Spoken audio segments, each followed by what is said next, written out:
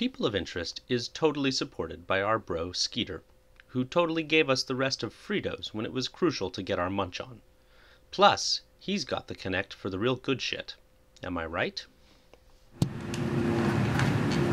In the past year, the fight for marriage equality has seen outstanding progress, with several states and countries now legally recognizing same-sex marriages. While there have been arguments that same-sex marriage would open the door for a variety of other non-traditional marriage arrangements, there is one new emerging trend that no one was expecting: bro marriage. Bro marriage is a same-sex marriage between two heterosexual friends who get married to show the world how solid their friendship is. My next guests, Marcus Shale and Dave Shackelford, are two of the most prominent advocates for bro marriage and are also brosbins, which is what bro married spouses call each other. They're currently touring the country to drum up support to defeat anti-same-sex marriage bills. Marcus Shale and Dave Shackelford, welcome. Pleasure. Yeah, thanks, man. Well, first of all, congratulations. Yeah. Oh, you know, my buddy Dave and I just kind of felt right. You know, it's we're not like gay or nothing. Right. But not there's anything wrong. No. It's fine. Yeah. I got an uncle. Yeah. But just always kind of felt right here. Yeah. Nice. And I needed health insurance. Yeah. Oh, yeah. It's like Good benefits. it's like the movie. You know. I believe you're referring to, now pronouncing Chuck Berry. Yeah. They were pretending to be gay, where you're not. No. He's total Chuck, by the way. Yeah, chocolate. Total Chuck. So chocolate.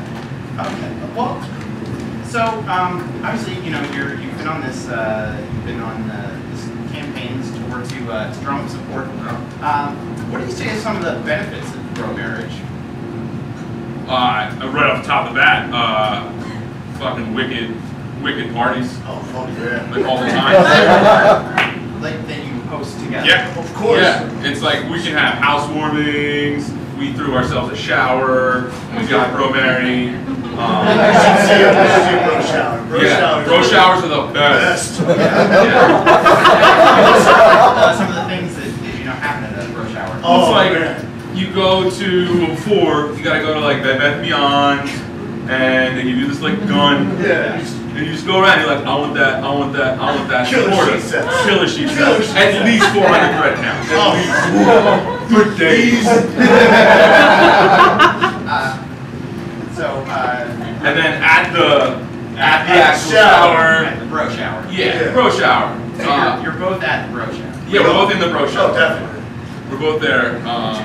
Like wet t-shirt contest, poker nights. True. Those two heavy metal strippers. Oh, man, they're wicked. Oh man. See, this thing, they called it the stereo. They called it the stereo treatment, right? And they took both of us. We held hands.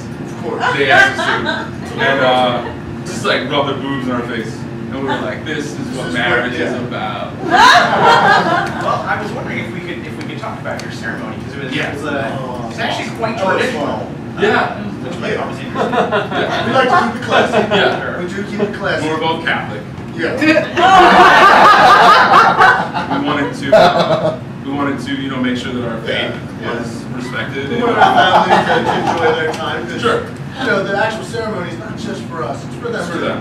It's for them. How are your families feeling about this?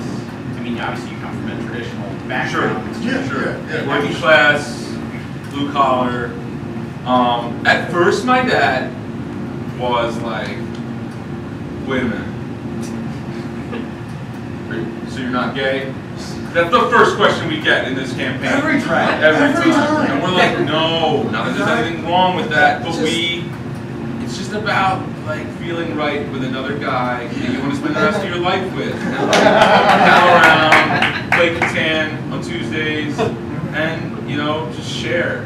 So my dad, when he got past that, he was pretty cool because he saw we like the same music, Yeah. and we finished each other's sentences, and you know, he was a pretty big bigot. Yeah. Like at first, mostly about other stuff, but like so like this is kind of the low end of his bigotry totem pole.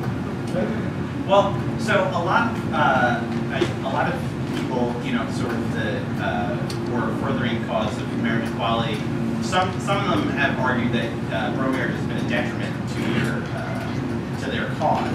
How do you respond to your critics? I want to know what their names are. Yeah. I want to know specifically who's talking about shit. Addresses. Is this like a blog or something? Because you can write whatever you want on those. There are some blogs, some people that have spoken out in the media. Look, There's anti-bro marriage blogs. look. All I'm saying is, we live in a post 9/11 world. Live and let live. And like, I'm not going into your house, knocking on your door, and being like, "Hey, stop having consensual sex with each other." Yes. I would never do that. Not that we do that. We don't. No, we don't do that. Why does everyone keep asking that? It's like, yeah. So, you know, some people who are against marriage equality are pointing to this, you know, Yeah. saying, look, you know, these people are, you know, They're bromophobic. Bromophobic. have you experienced any, you know, particular harsh attacks? In your, There was that one. Yeah. It's alright. He unfortunately felt the brunt of this. So we were at Eulogy in Old City. Yes. And I mean, we were getting it in. All right. So we're sitting together at the bar, just checking all the people out. And I had to go pinch one off in the bathroom. So while I'm in there, these two fucking musclehead dudes just start coming fucking wailing on him with cute, like pool cues. And I leave. They just beat the shit out of him. Yeah. And There's no warning. there's no warning at all. So come to find out, they don't like gay guys. And we keep being like, it's not us. We live together in a consensual, mutually beneficial relationship where we pay each other's bills and stuff. And we share a room, and a bed.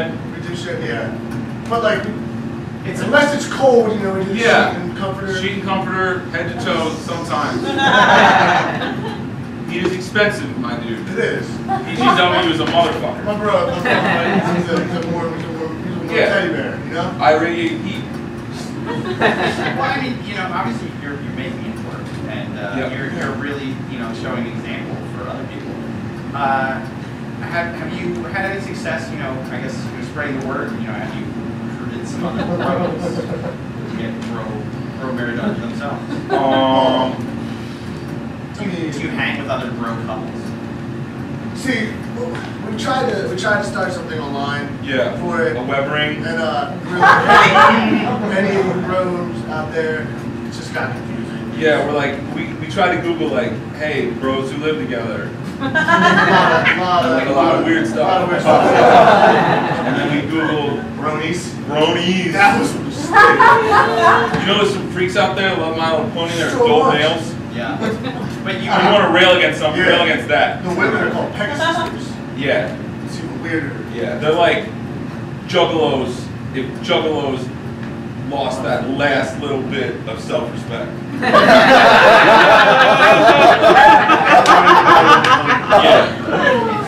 Yeah. Well, it's interesting. You bring it up. You sort of do have some enemies, some prejudices of your own. One of the things that people have been bringing up is that you haven't really made any strides in like you know, women similar, analogous like bro like getting married. Like girlfriend. You know, I really feel like, and I feel like this is a double standard. Right. That women have been living together for a long time, and they always call, when a bunch of women live together, they always call it a hostel. Yeah, everyone calls it that. And they're not a hostel. What's it called when prostitutes live together? Brothel. That's if they have sex for money. But in most situations that might not be the case. But there's no social stigma against two women being like, it's mutually beneficial for us to live together. We can get on each other's insurance plan. We can go shopping on the weekends together. Pick out Christmas trees. Yeah. We picked out a fucking awesome Christmas tree. Just now realizing. I'm pretty sure that you were actually gay. No, bro. Bump me right now.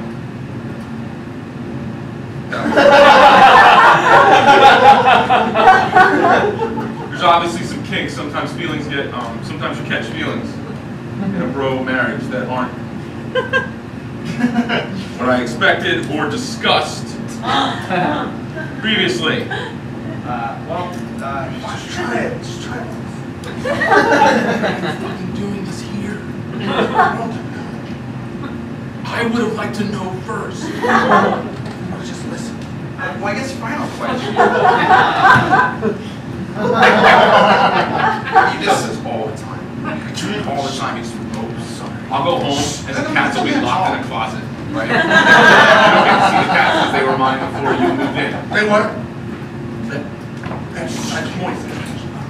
It's his show. So, has there been any discussion of bro divorce? There was a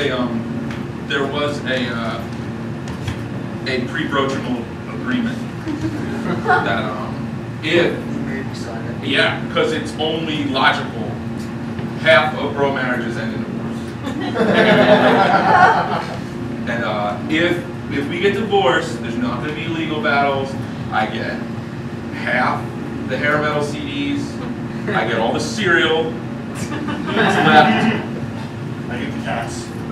You can have them. All the Scott tissues. All right. Well, Martin Channel, Nick Shackford, thank you so much for being here. Thank you so much. Actual support for People of Interest is brought to you by Philly Improv Theater, Philly's home for comedy. In addition to shows every week of the year, PHIT offers classes in improv, sketch, and stand-up. For more information, visit phillyimprovtheater.com.